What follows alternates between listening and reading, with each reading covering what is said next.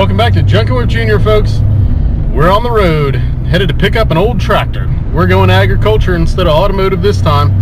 A friend of ours has got an old tractor that we need to get tuned up and dialed in, running just right for him. So we're gonna see what we've got in this old dude.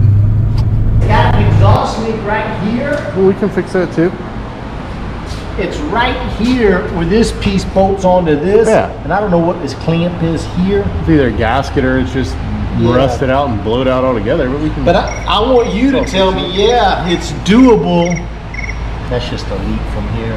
Yeah, from the drain. Yeah. What is that, man? Well, it's a drain. They had those up north, so when it froze, you could dump it out. Down here, we ain't gotta worry about it. Water. Yeah. Let me see who's texting. She's a sweetheart. What year? 49. 49er. Perfect. I mean, the tires are cracked, but you probably don't need to replace them. Yeah, but I don't want to have them jump. And fix her up. I want to paint it all up. They look like you probably get a ton of air in them too. Yeah, and then, I mean, everything. I just put a brand new battery in it. This right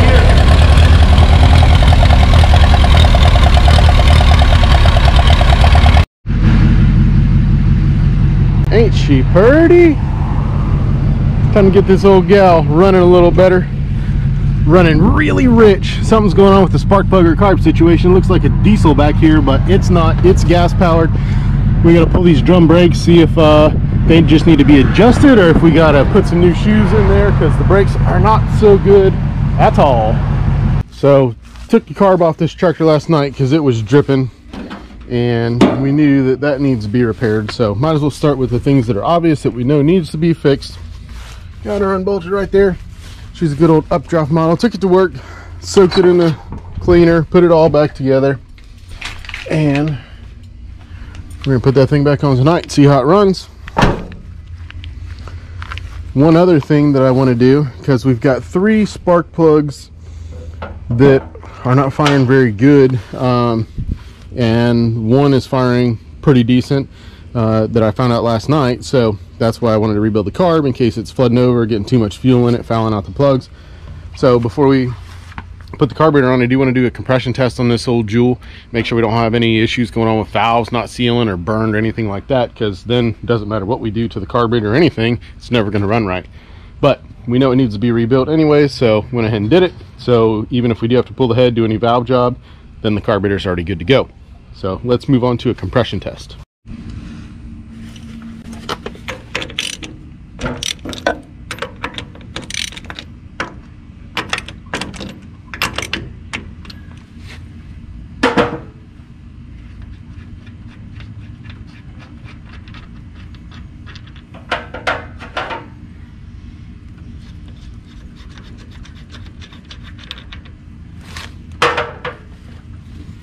Alright, so there's all our spark plugs.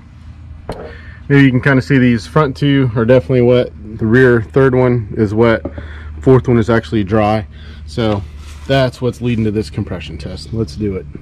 So we're going to leave our ignition off to do this compression test so we don't have to worry about it firing, you know, shocking us off through the plug wires or any metal that it may be touching. But here's one cool thing about this old tractor. There's no key switch, no push button, but there is a shifter.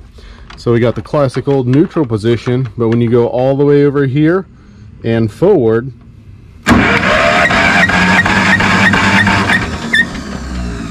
there's your starter. The starter linkage is made onto the shifter inside underneath this plate here, makes contact, sends power to the starter. Pretty cool rig. So we've got 120 pounds of compression on that first cylinder. Let's go down the line and check the rest of them. Cylinder number 2.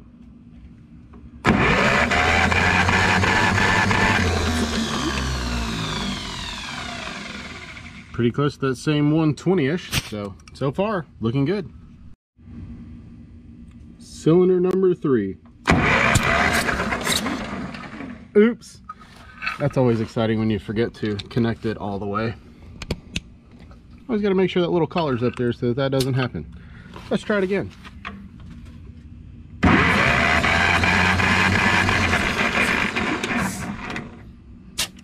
Sitting on that 120 mark again. And cylinder number 4.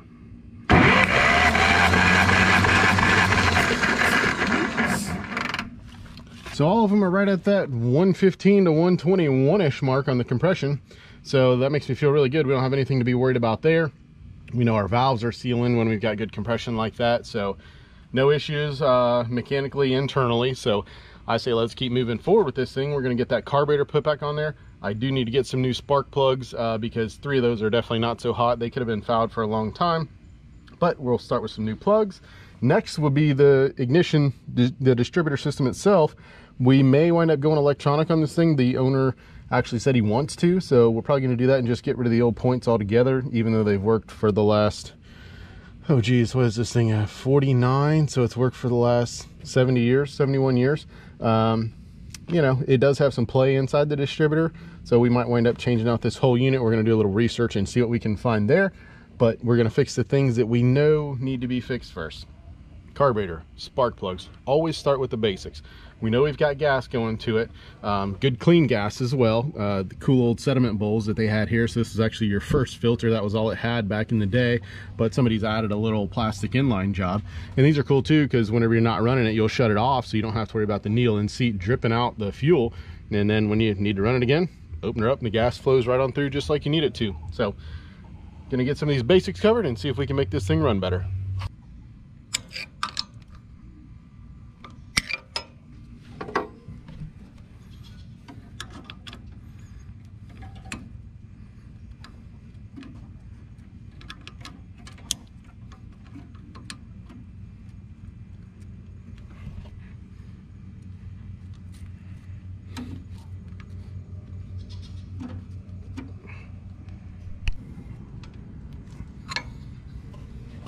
All right, now let's see if we can get this high performance cold air intake installed. See, all you import guys, you've been doing it wrong. Y'all want your air filters pointing out the front of the car and all that kind of dumb stuff. What you need to do is point it towards the back like an exhaust pipe. Run her up to this air filter here, which is the real deal, requires oil. This stuff was figured out long before K&N ever had the idea, folks. An oil bath air cleaner. There you have it, folks. One high performance cold air intake installed, well out of the way of the exhaust up here, because she's going down there. It brings me to another point. We do have a pretty good exhaust leak right here, so we are going to have to spray a little bit of looby goob on there and make sure we get these broke loose without breaking them, hopefully, and see what's going on inside there as far as missing the gasket, or if we just need to weld something together. Has some kind of an adapter plate here. The gasket appears to be good in there, not leaking around it, so we are not going to mess with those rusty bolts. Just going to repair what we need to do down here. But so far, so for those of you that don't know, the old oil bath air cleaner sucks the air in there, whips it all around, and all the dust hits the oil, settles to the bottom. She's full of oil, so we're good to go on this one. We'll put that right back on where we found it. And that part of the tune-up is complete.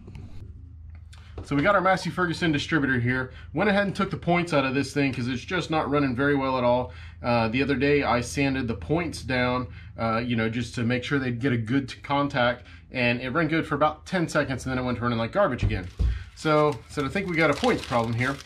So we pulled all that old stuff out of here, and the points are as generic as the day is long. Really just a garbage set of points.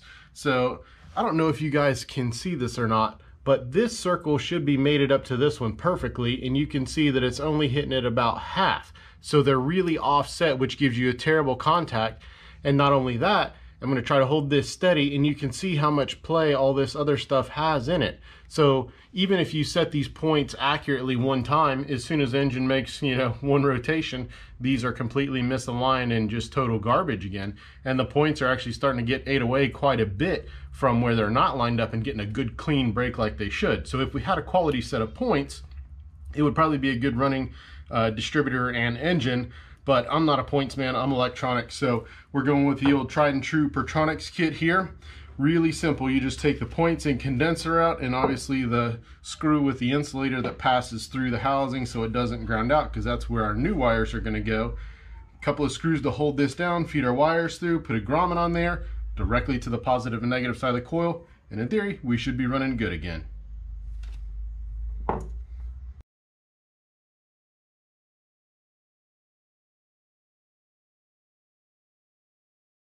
So our Pertronics kit is installed. It's that simple. Once you get this old junk out of the way, then you just bolt this one down. It has one screw that holds it down here. It locates on the old points adjusting screw, and it also locates on this old points pin that the points would rotate on. That's it. It's that simple. Feed our 2 wires through with the rubber grommet, so that's a nice sealed unit again. We put the factory rotor and the factory cap back on this distributor, and we are back up and running. Time to get our distributor installed back in this tractor. We're going to put it in, line our rotor up so that it's pointing at the number 1 terminal. We're going to put the rotor on this dust shield that they have. So that goes on there like that. The rotor I just knocked off in the dirt. Here she is. Now we know that's not 100% correct, but we've got to start somewhere. Get this coil wire out of here because we're going to change that coil out as well. Now, this back, make us some room. Let's see, this is gonna go. Goes on there just like that. It fits very sloppy, so it's kind of amazing that the thing works as well. It didn't really work good at all. That's why we're doing this, but we're gonna straighten all that out. So we've got that in here. We can actually get it pointing back to where it was and put the bolt back in the clamp down here. And our timing should be really close, but we do have to double check it when it's all said and done, just to make sure that we're not too far advanced. But we're gonna see. So all right, so we got our distributor installed. It has the clamp, but it also has the screw that we can loosen up on it so that we can adjust the timing, because the mount is fixed down in here with this bolt. But for now, we can turn this to get it as close as possible to this number 1 terminal. I'm gonna just move my finger down here from the number 1, and we can turn it to line that up within firing range. I'll tighten up that screw, and it'll be roughly set and should fire. Distributors installed with the new Pertronics kit, new set of plug wires that aren't chewed up, new ignition coil to match a Pertronics unit, wired up. We've got our gas turned on there. Give her some ignition, see if this old gal will fire up.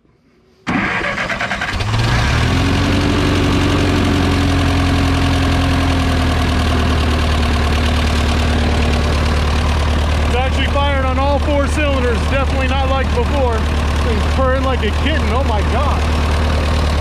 So much better. Still gotta find the timing mark in the balancer. There's the flywheel hole down here. But for now, just trying to ballpark it, old school. Because the throttle's all the way down right now, so these tractors do idle pretty low. Man, that sounds good.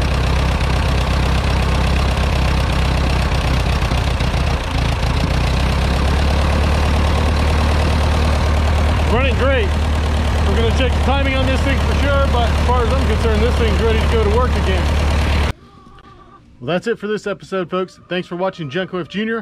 Hope you enjoyed the little tune-up situation on this old Ferguson tractor. Remember, if you've got an old one, get those points out of it, get yourself a Pertronics kit, and I'll guarantee you it's going to run better. This one went from running on 1 cylinder to all 4 of them, so she'll pull down a pine tree now.